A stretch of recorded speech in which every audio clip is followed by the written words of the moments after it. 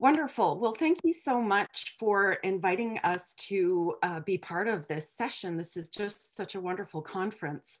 And so this session is on retinoblastoma and vision. And I would like to first start off by introducing the panel for the session. Myself, I'm going to start off with a short talk, followed by Stefania Moro, who is a postdoctoral fellow at York University. She's going to talk about hearing and retinoblastoma, followed by Esther Gonzalez, who is a professor at the University of Toronto, and she's going to talk about interacting with the visual world. Then we are going to hear from Sarah Johnson, who is a professor and scientist as well at Rosalind Franklin University in Chicago. But today she's joining us as a patient survivor, providing her experience to share with the rest of us.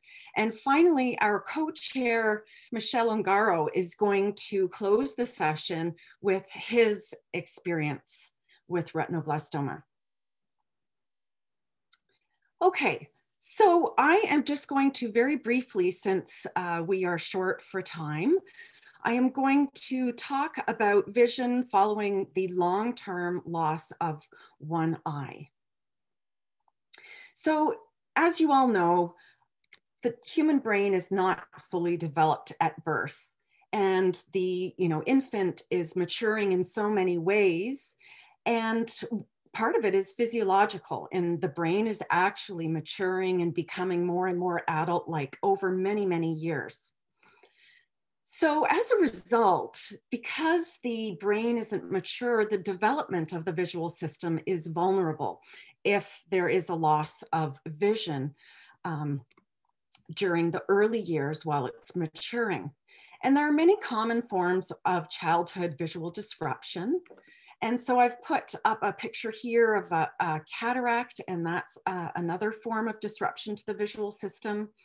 Having a misaligned eye, which is also called strabismus, can be another way that the visual system can be disrupted after birth. And research looking into these types of disruptions to vision as a child have shown that there are various adverse long-term outcomes on vision.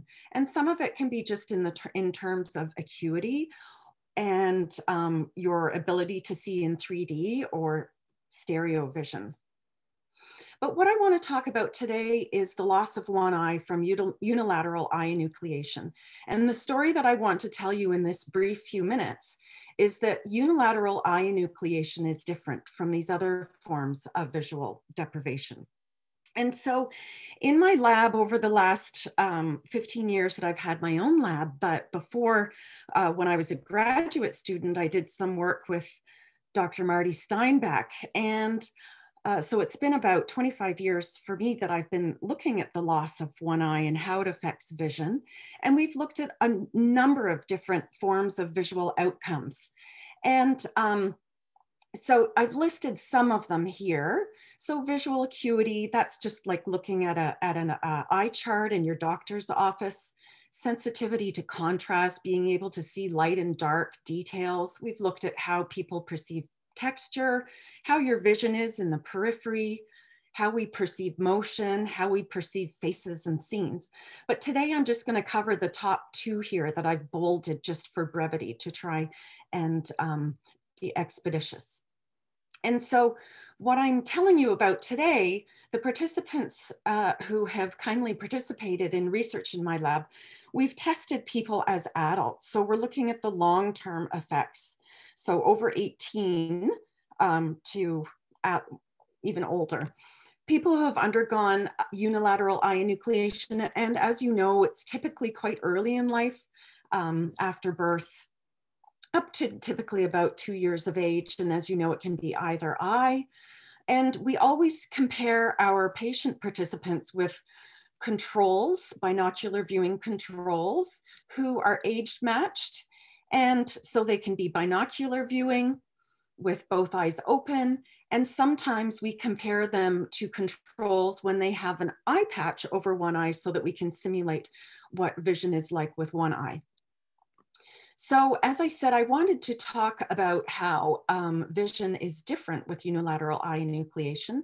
And so what I'm showing you is called a contrast sensitivity function. And it's really just a general cartoon here showing you the general ability that we're able to see when we're looking at light and dark patterns. And so this graphic here shows you from low to high contrast. So light versus very dark, black and white. And it's sort of showing you what we're able to see.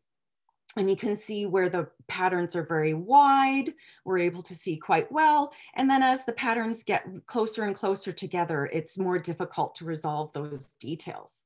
So in the laboratory, we did a very simple type of acuity chart where we had an acuity chart that would get lighter and lighter and lighter, and we can just measure your acuity across each of these contrasts. This is what I mean by contrast, high contrast all the way to low contrast. Okay, and so here we've plotted our individuals who've had monocular enucleation in black, and you can see they're all across here, across the top. Then we have our binocular controls, so viewing with both eyes open in blue, and you can see that their ability overlaps with that of individuals seeing with only one eye after unilateral eye enucleation. And you can see that sort of at this mid-level contrast, individuals who have had monocular enucleation are actually seeing better than individuals who have binocular vision, seeing with two eyes. And then you can see the green here. This is our binocular controls viewing monocularly with an eye patch over one eye and just viewing with the one eye. And they're not seeing as well as individuals with eye enucleation. And so you can see that low contrast letter acuity in people with eye enucleation is really excellent. So to summarize, acuity and sensitivity to contrast is excellent. And as I showed you, it's actually somewhat better than controls viewing with one eye, even at low contrast. So then in our lab, we asked, how is it that adults are able to see so well? So what has happened to the development of the brain? Because the brain is what really supports vision. The eye is really the sensor that brings the information into the brain, and the brain is what interprets the information. So has it changed after eye enucleation? So I'm just showing you a schematic of what the visual brain looks like. Here are the two eyes. And you can see that the optic nerves have half of them go to the same side of the brain and the other half cross over to the opposite side of the brain. There's this subcortical region called the lateral geniculate nucleus that the optic nerve first stops at, and then information travels to the back of the head into the occipital cortex, which is also known as the visual cortex, and that's where vision first happens. So let's look at what the brain would look like if you were to enucleate one eye. So you can see that you're losing half of the input to the visual system with eye enucleation. So we did a study with magnetic resonance imaging, or MRI, and you can see this is just a picture of the back of a brain. Imagine that you were looking at the back through the back of my head. And then we zoomed in on this region of the brain because we wanted to look at the lateral geniculate nucleus. And so we zoom in very close, and then we traced out this region here, and this is the right LGN and the left LGN. Okay, the interesting thing I'm briefly going to say about this structure that is subcortical called the LGN is that it has several layers, and the eyes connect with each of the different layers separately. So our prediction was that if you were to enucleate one eye, that you would disconnect 3 of the 6 layers, and that those cells might just no longer function and would probably atrophy over time. So here I'm showing you the volume. We measured how big the LGN was, and these are our controls. And I'm just showing you the left and right hemisphere. And here are our individuals who underwent monocular enucleation. And you can see that the volume of the LGN as expected is somewhat smaller because, as we expected, some of those cells may have just not been used. And so they eventually sometimes atrophy. But the interesting thing is that it's actually larger than one would expect. It's not half the volume of the controls. It's actually larger. And it's even larger than expected in the hemisphere that is opposite the remaining seeing eye. And we know that that hemisphere develops earlier than the other hemisphere. So our thought is that some of these cells may have been taken over by the remaining eye, and that there may be more brain structure that's supporting the remaining eye.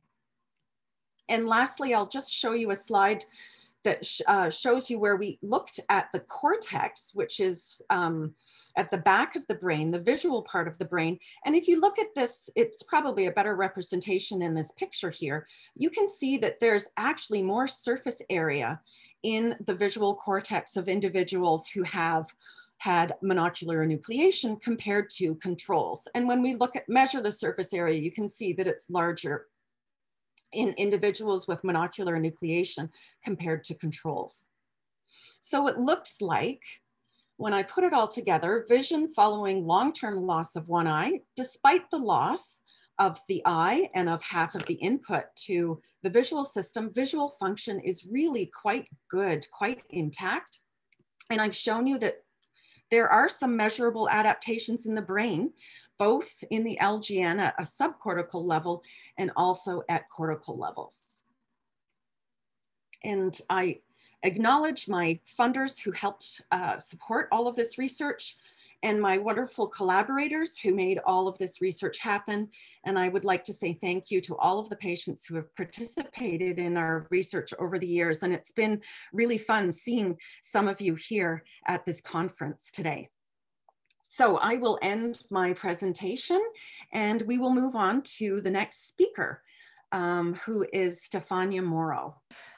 So I'm going to continue on from where Jen kind of left off with research in our lab, and talk to you guys a little bit about hearing following long-term monocular enucleation.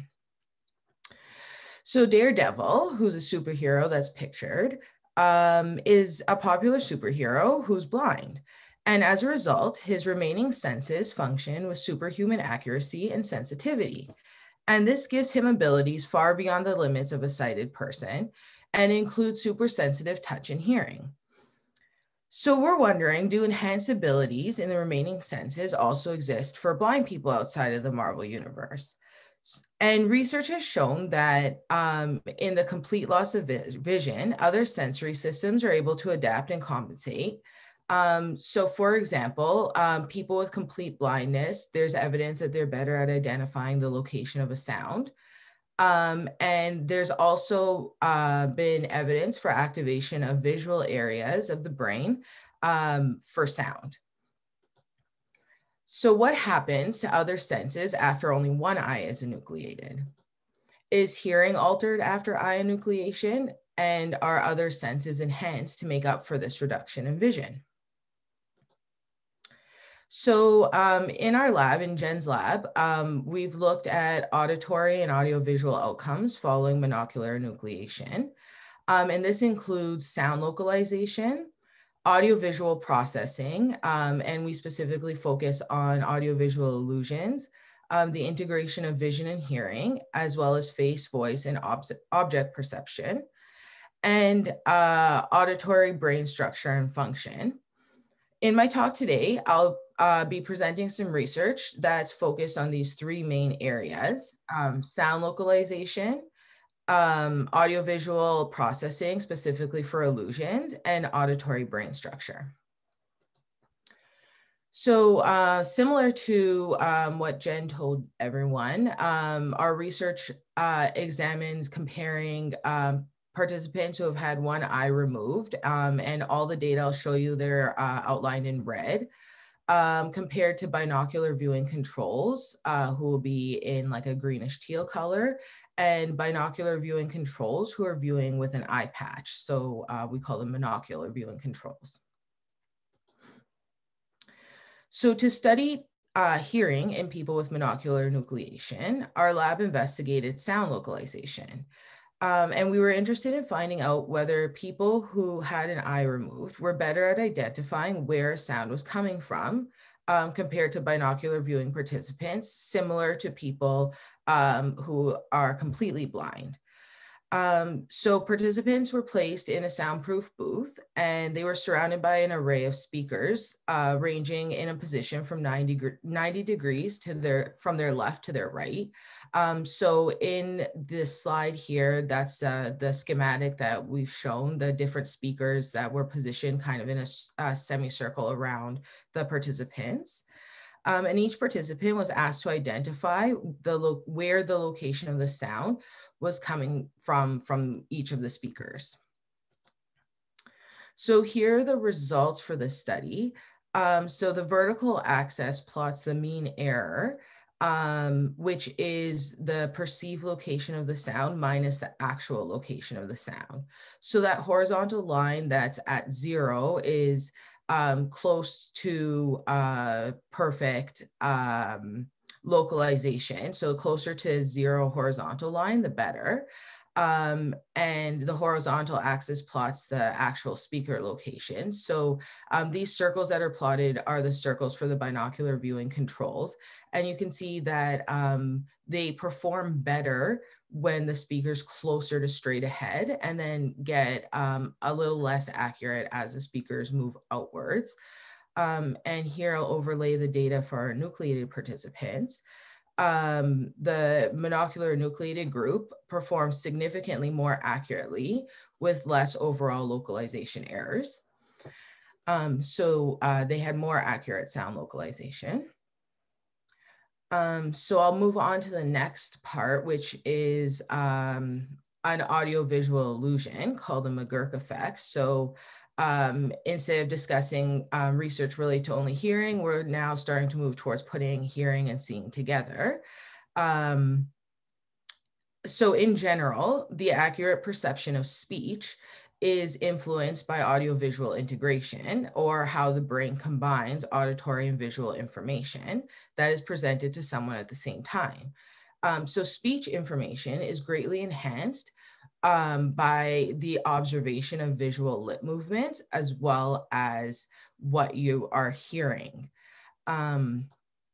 So an auditory syllable is so the McGurk effect, I should tell you, is when an auditory syllable is perceived differently depending on whether it's paired with a speaker who's pronouncing the same or a different syllable. So, for example, if you hear a speaker saying ba, but you see them lipping the word ga, typically that is put together as a completely different percept, which a lot of people will hear as da or tha or something completely different. So on the following slide, I'm going to show you a demonstration of the McGurk effect. So it might play as soon as I switch the slide. So I'll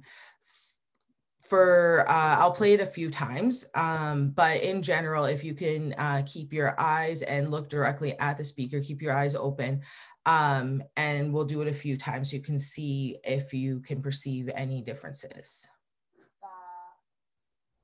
All right, so I'll play this a few times. So keep your eyes and ears open and see what you perceive her to be saying.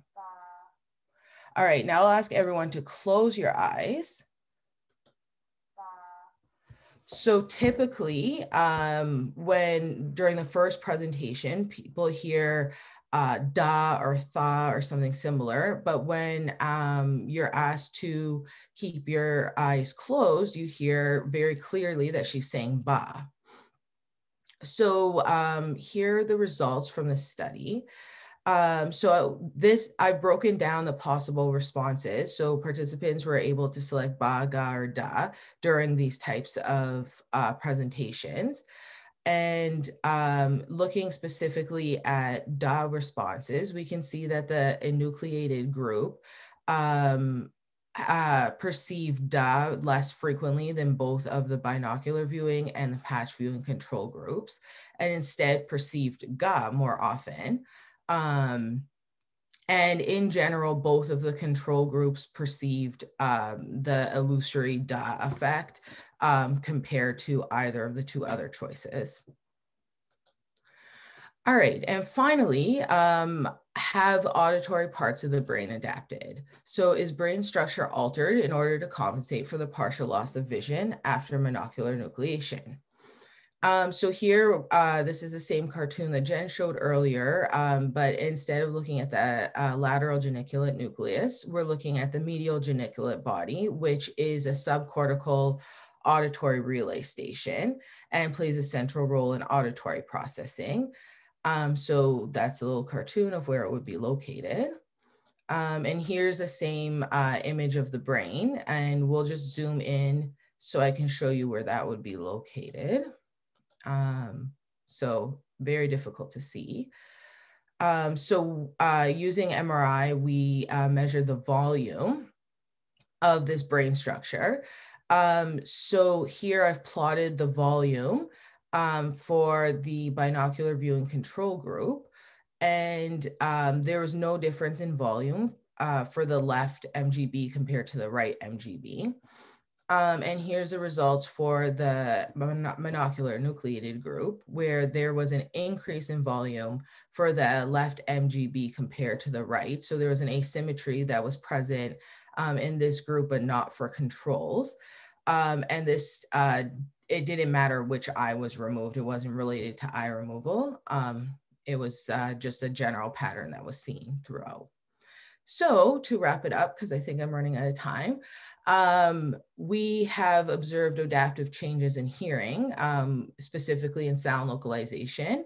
And moving forward, when hearing and vision come together, they're not processed the same following monocular enucleation, as is evidenced by the McGurk effect. And these behavioral changes are reflected in changes in brain structure and function. So thank you to funding sources and to all the collaborators as well. Thank you so much, Stefania. We'll move on to Esther Gonzalez. Great. So today I'm going to talk about some adaptations to monocularity and low vision and some practical lessons from science. So here we go. Vision is our most complex sense. Over 32 areas of the brain have been found to have anything to do with vision. Of course, some of them are more important than others, but monocular enucleation, as we have seen, improves some functions, leaves some functions alone, no difference from two-eyed observers, but it does decrease some functions. So I'm going to talk about 4 important areas that may show a problem after monocular enucleation. First of all, our depth perception is reduced. There is a shift in visual direction towards the remaining eye, which means our location in space may be affected. It reduces our field of view, and there is also the possibility for some people of having low vision as a consequence of treatment. So what can we do about it? Well, we can improve depth perception by using motion parallax, but let's first explain what binocular disparity is. Binocular disparity is a very important cue for depth that the brain uses. The fact that we have eyes on different parts of the head means that the brain gets two images that are slightly different from the world. The brain brings those two images together, computes the differences, and computes depth, and is very good at doing that. When you have, well, anyway, binocular disparities behind our 3D movies and stereoscopes and many other things. However, we can use, instead of binocular disparity, motion parallax.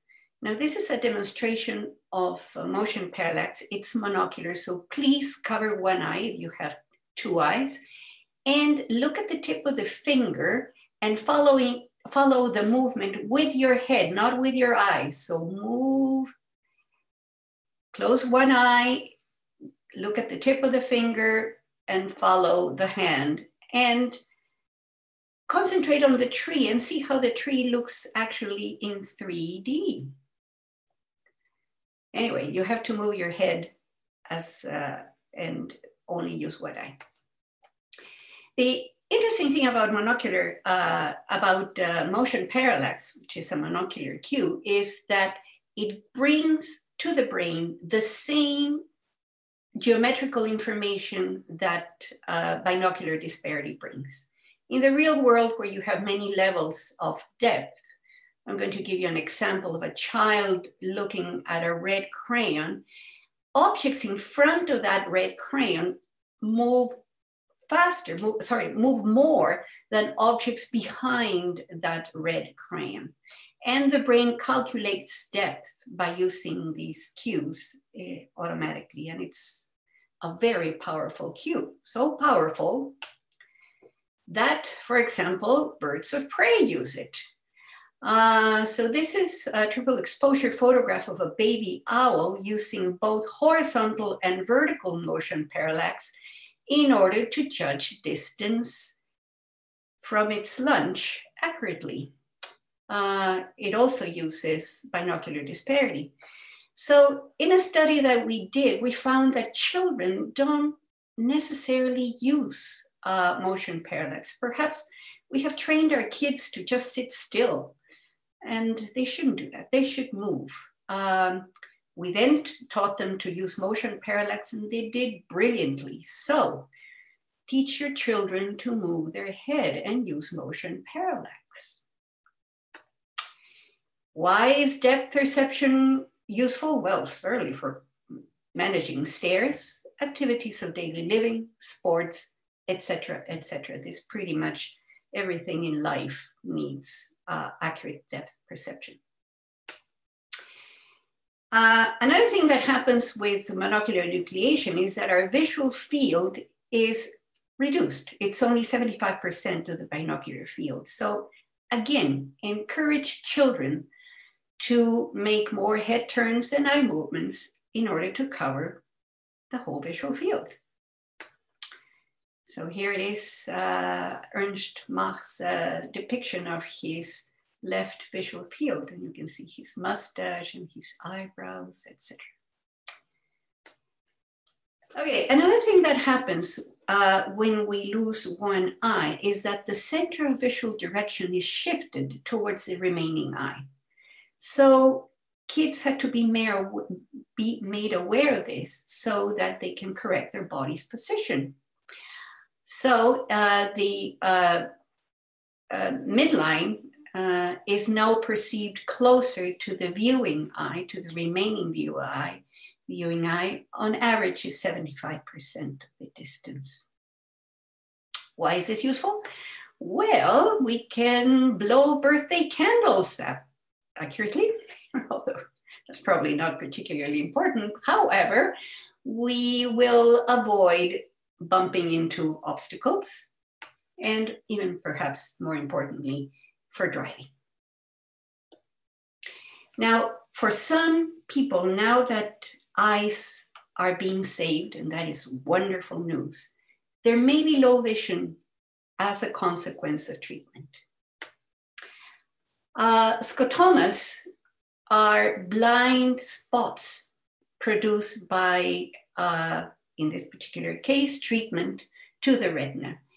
And the most detrimental are central scotomas. They affect color vision and acuity. Now, scotomas can be absolute or relative. Absolute scotomas produce no vision, and relative scotomas show some residual vision. Why is central vision so important? Well, here is a picture, a diagram of the eye.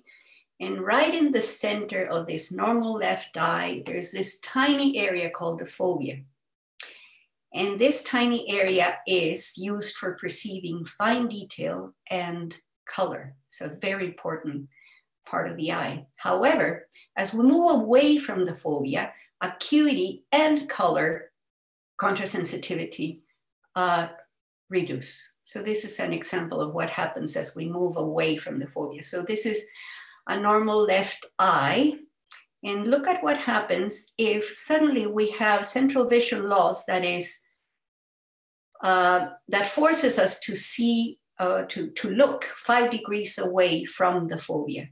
Well, our acuity goes down to 40% of what it is if we used central vision. Now, central or foveal vision is used for reading, and that is a very important visual function. Peripheral vision is also important. It affects our orientation in space, but children should be encouraged to be active, and we should remember that every person is different and each person's treatment is going to be different. So people move their eyes until the image of what they want to see falls on healthy retina. But do we know what our scotomas are and how they affect us? Okay, what I'm going to show you now is a demonstration of what happens to reading after central vision loss. And this person's eyes are moving all over the place, but she is unaware of what's happening. So she's trying to read Moby Dick. And this is the first sentence of Moby Dick. Whoops, it disappeared. Oops, only part of it. Oh dear. Okay, again, there is. Oh, it's gone. It's gone. Okay, so this person is unaware of what happens. Things just appear and disappear. Now, this gentleman has bilateral central vision loss, and he says he's looking straight ahead of the camera, but he's not. He's actually looking up. The area of the retina that we choose in order to see something when we lose central vision is called the preferred retinal locus, or PRL. I'm showing you here a right eye with a huge scotoma in the center. If the PRL is to the left of the scotoma, well, we cannot read because the sentence falls right on the scotoma. If it's to the right of the scotoma, well, it's a problem because the sentence will be obscured by the physiological blind spot, which we all have.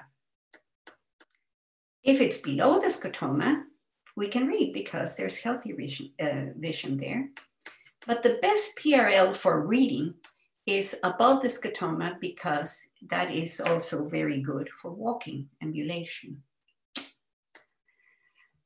Now, the PRL can be trained, and you can use very sophisticated equipment such as microperimeters, computers, eye trackers, or as simple as paper and pencil, but it requires a lot of work, a lot of patience. Unfortunately, most of the research on low vision training has been done with adults. Where's the best PRL? Well, it depends on many factors. Depends on the scotoma number, size, shape, location, the activity to perform, the viewing condition, and whether other structures of the eye have been affected by treatment. If the scotomas are in the far periphery, they're usually not a problem at all.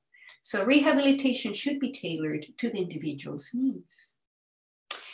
So I'm preaching to the converted because you all know that low vision rehabilitation requires a partnership between doctors, occupational therapists, or other rehabilitation professionals, parents, and of course, the children. And I'll leave you with this thought, and thank you very much. Wonderful. Thank you so much, Esther. Let's move on to hear from Sarah Johnson and her experience as a survivor. Thank you, Jen, for the introduction. All right, so as Jen has indicated, I am participating in the panel today as a survivor and someone with lived experience of retinoblastoma. In choosing my title for today, I've decided to call this presentation Visible and Invisible based on some of my thoughts, reflecting on my own experience in terms of how retinoblastoma treatment in my early childhood affected my sort of relationship with the outer world. And so I'm very happy to be here to have the chance to share that with you today. And before I start, I just want to acknowledge and thank the organizers for all of their work putting this together. And I'm so happy to be here in the panel with a bunch of scientists, since I am one, and also to offer this sort of personal perspective on the same questions that these researchers have highlighted. So in my first slide here, I wanted to include a photo of myself as a child, since for all of us, as survivors, we know that retinoblastoma is very centered in this early life experience. So this is me running down the street where I grew up in Ottawa, Ontario. And just to introduce myself and a little bit about how I came to know that I had retinoblastoma and what my treatment experience was like. I was born in Kitchener-Waterloo in Canada, which is a little bit south of Toronto. And when my parents started to notice some of the classic signs of early development of retinoblastoma, I was taken to Toronto and treated at Sick Kids by Dr. Galley. My left eye was enucleated when I was 11 months old, and then I underwent chemotherapy and radiation therapy. And this was back in the early 80s, as I'm now in my late 30s. Since then, I was completely cured of disease, and I went through my childhood and adolescence and early adulthood without any cancer, I'm very happy to say. And in terms of vision loss, I was actually very fortunate to only lose my left eye, but to maintain full vision in my right eye. And so it's funny, when Jen sent me an email and asked if I would be interested in speaking today in this session, my first response was, well, I don't really have any experience with vision loss. And I think that statement really is the foundation for what I've come to think of that I wanted to share today. And that's, on the one hand, through coping strategies, through things that my parents instilled in me when I was very young, and then also in just practicalities and adopting some of the techniques that I think Esther has highlighted in her talk. And I noticed a question popped up asking if RB patients would be willing to share these perspectives and if they had actually used some of these strategies. And I can say that, yes, I do catch myself doing these things even still. So on the one hand, I don't think that I really felt deeply that I was impacted in my vision and my ability to use that sense as I was learning in school, as I was developing as a human being. But then on the other hand, I think that as I started to contemplate that question further, losing an eye is a very profound experience that can have effects not only at the physical and sensory level. And the first thing I wanted to talk about as an example is how the brain can adapt to that, and how I've felt my own brain has perhaps changed and compensated over my lifetime to give me more acute sensory experience through other channels. That there are also very personal things in the psyche and in the spirit that come with losing one or two eyes or with vision. And so I wanted to also offer that perspective at the end. So my second slide here is another picture of myself. And as you can see, I'm dressed, or you may be able to see, I'm dressed as a cat. And in fact, this brown bodysuit that I'm wearing that's got white furry polka dots, I'm actually dressed as a pussy willow. And this was the first dance performance that I participated in. I've just advanced to another photograph of myself. And this is my first appearance on the stage. as a kid, I was desperate to participate in dance lessons, and I would beg my mom after watching. I remember, for any other Canadians in the audience, watching The Elephant Show with Sharon, Lois, and Bram as a kid in the 80s. And there was one episode in particular where they visited the National Ballet School in Toronto. And I was just riveted by this ballerinas learning to do exercises in the studio. It was very romantic and exciting to me. And I started dancing around the house, and my mom recalls that I used to stand in front of the oven door and use that reflective surface as a mirror so that I could see myself and admire my movements. And so before we relocated to Ottawa, I started taking dance classes at the University of Waterloo. And this was the performance that we had, or the recital at the end of the year. And what I wanted to emphasize in this picture here is I'm standing with two other kids. One is on my left and one is on my right. And when I was learning how to dance and then also learning routines and how to integrate into this group of people who are moving through the choreography on stage, one thing that obviously impacted my ability to do so was that I couldn't really see from my left side. And so I was not always aware if other kids were standing to my left and how far I needed to be properly in certain formations. But as you can possibly see in this photo, I'm centered pretty much between the two kids. And my mom likes to remind me from this experience of watching me performing on stage that the other kids were actually watching me to know what to do, as opposed to me paying more attention to them to know what was going on. And so as a neuroscientist, now in my career, and to kind of echo the things that Jen and Stefania talked about in their scientific presentations, one of the capacities of the brain that allows for us to kind of expand our sensory capabilities is referred to as plasticity. And this is something that I find really fascinating in my own work. The brain, if deprived of certain inputs, or if things change across our lifespan, like for example, we lose our ability to remember things, the brain can actually compensate in remarkable extent and allow us to perform at a normal level or function in a way that permits us to go about our daily lives. And so I think from an early age, this is an example where I had become conscious of the fact that I couldn't see from my left side. And I'd use certain strategies, for example, using my head turns, or motion parallax, as Esther was saying, to have a better sense of where I was in space and how I was relating to the other people on the street.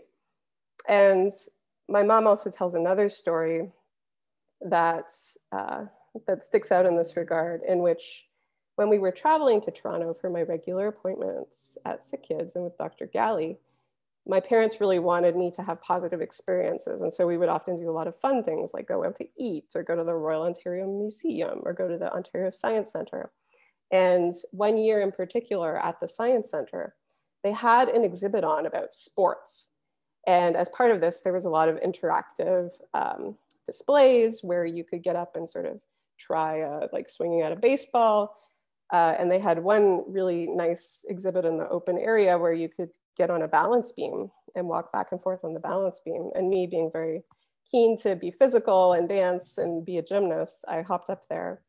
And one of the challenges that they gave us in that exhibit was to close our eyes and see how our ability to walk the balance beam differed with the visual input as opposed to with our eyes closed.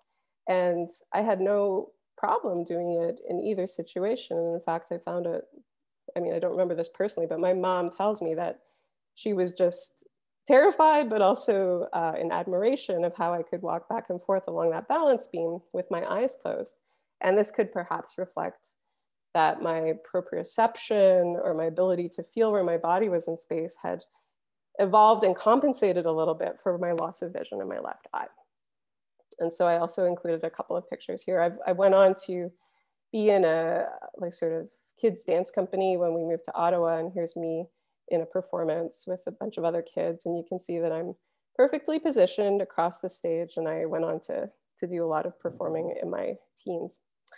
So before I run out of time, I wanted to share the other side of this experience, which is more along the lines of invisible disability. And that's a term I've come to think about a little bit more in my adult life as opposed to in my childhood.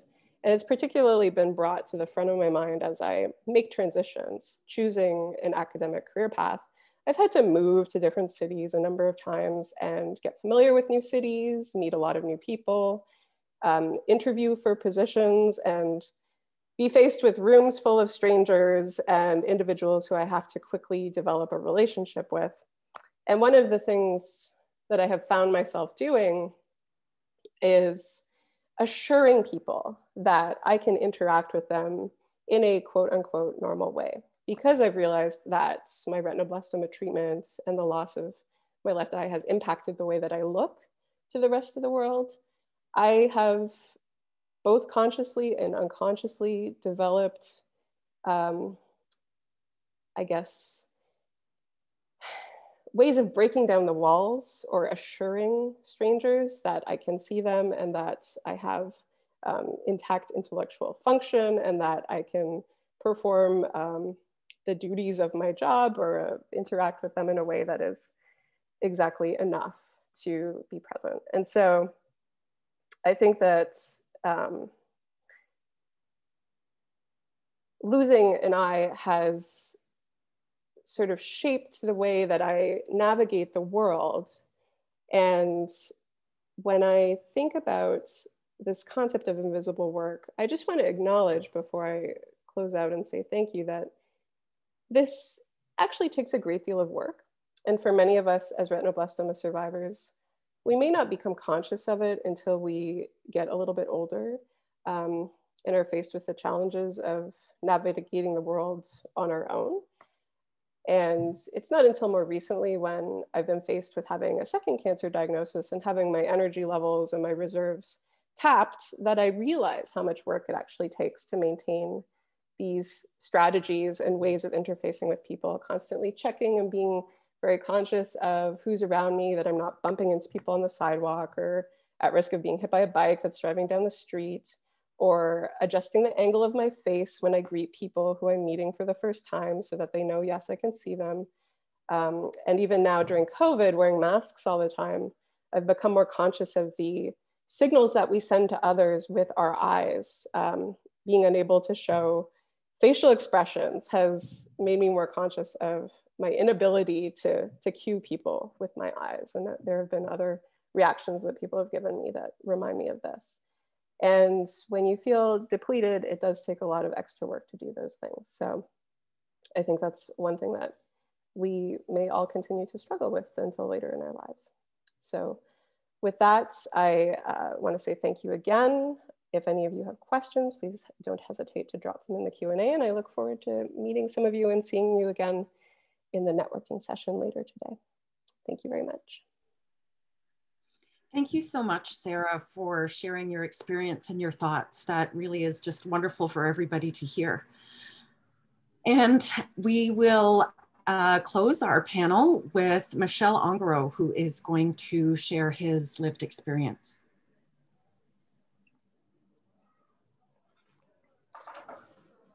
Hello, everyone. My name is Michel Ongaro.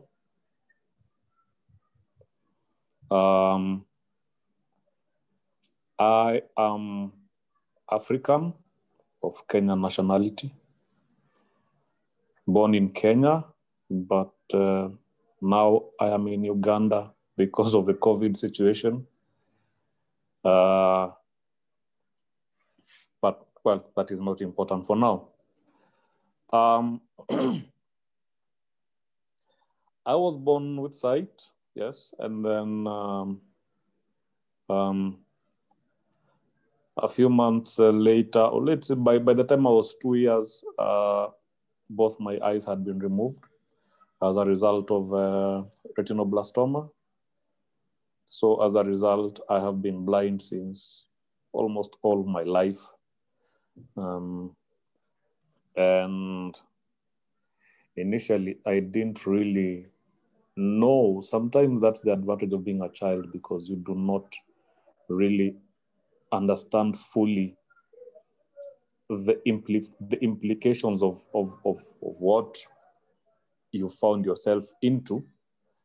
So I tried to live like a normal child, but it became difficult because, you know, you try to run without understanding the environment. You get into accidents, you fall, you knock people down, you hit things. And well, I grew up and then I came to understanding more my world and how I need to move around safely. I went to school in Kenya. It was a school for blind people. So there were a bit of the material that we were to use for our learning, including Braille and other material. Then I finished school.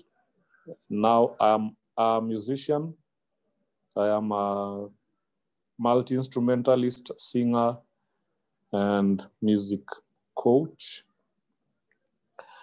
And yeah, I really don't know what to say much. I'll try to think as I go because I didn't prepare any notes because I'm not used to reading and preparing notes, and I just speak as it comes. Hopefully I'll be able to make sense. Yeah, the situation is a bit different if you grew up in what they call a developing economy, or what it's described cruelly to me as the third world country. Because being in a third world country, you know, the infrastructure is not fully complete. The infrastructure is difficult for the majority, and it's more difficult for a blind person. You know, we don't have all these little adjustments that, you know, the much more the more developed countries have. We do not have many of the laws that are there to, you know, to protect, guard, and, you know, help persons living with disabilities. And I must say, most developing economies are trying to catch up, you know, without the infrastructure, of course. And so that's one challenge. That's one thing that we experience a lot. I'm happy I've heard things about, there's someone there who has done dancing, and which is really nice. Another thing is still in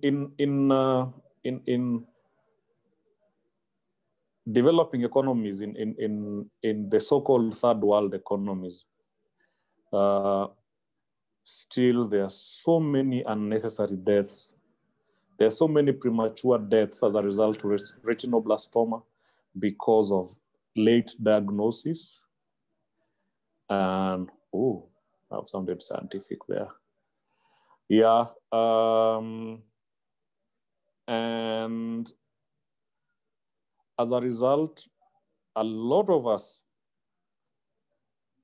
I don't know how many people survived in my time, but well, I also lost a child through retinoblastoma 10 years ago. He was 3. He was diagnosed with it. I think maybe it was a bit too late for us to do anything much. Plus, yeah, other issues that maybe I'll address them one day when I have time. Well, I have one daughter who is 15, who is actually 16, yeah, turning 16 this month, and she's okay. And after the son died, I have another son who is 3, and he's never shown any signs of or symptoms of retinoblastoma. So far, I'm happy. So, you know, trying to cope is never easy with living without sight. It's never easy. Because even people in developed, at least I have traveled a bit. I've been to Europe, and I've been to countries where the infrastructure is much more friendlier. So I found it easier to move from one place to another. And unlike in my country of birth, it's a bit difficult because of the infrastructure and the way the way things are at the moment. It's not easy, but I think by the fact that it has its challenges, it also makes us a bit sharp so that we can manage to move around in those situations and try to you know, to be productive in our societies. You know, I have well, as a musician and as a person living with visual impairment, it is, you know, it's a very competitive market. You have to look for jobs, you have to look for, you know, and you need gadgets that will enable you to be competitive. It's not easy, but you know, we are trying. We never give up. I'm trying as much as possible.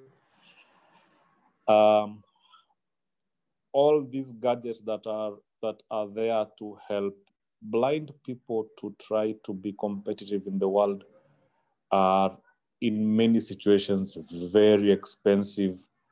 You know, the softwares, the braille material, the braille machines, you know, the good computers with the good software, good screen readers, they are a bit expensive, and that becomes a challenge. But all the same, I'm still there making music. Of course, we've had COVID, which has made our industry, you know, pretty. Our industry was really hit hard, you know, and that's for everyone. And many other industries were hit hard. You know, the world economy at large, and of course, the entertainment and tourism industries in particular.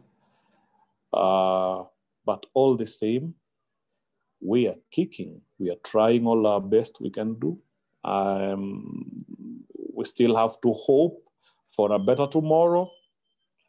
I love being optimistic despite all the situations, you know, because having survived retinoblastoma, which is a form of a cancer,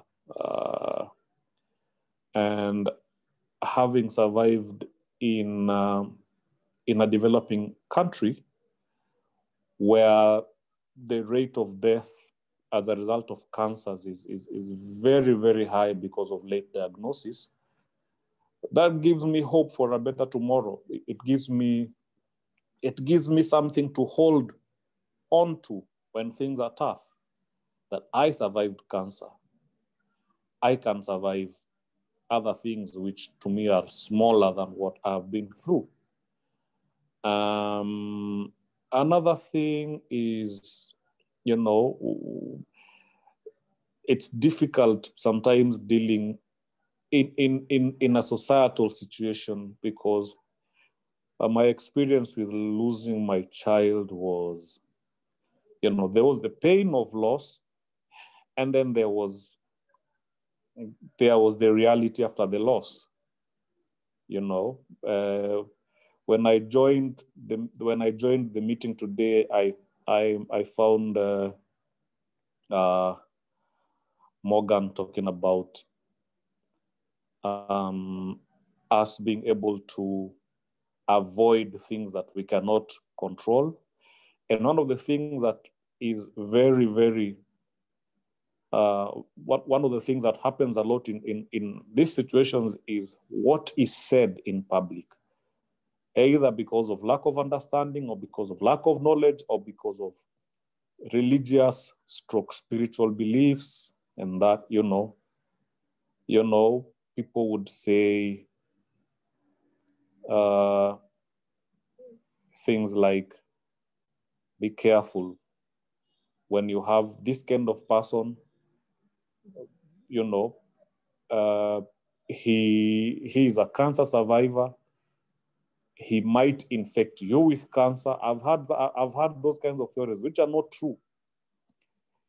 There are chances of